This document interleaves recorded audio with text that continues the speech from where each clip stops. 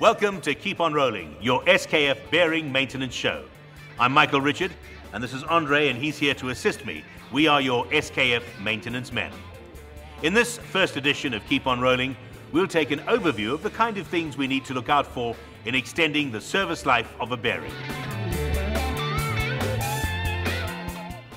If the bearing is not mounted properly with the correct tools, you can be sure that it will not last as long as it should.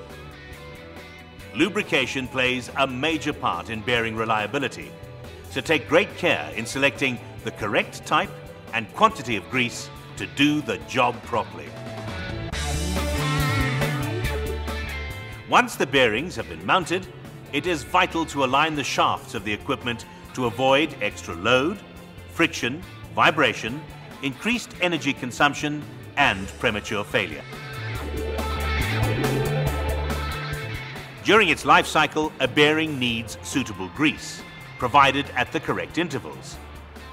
Continuous lubrication using automatic lubricators will provide a more consistent supply than manual lubrication.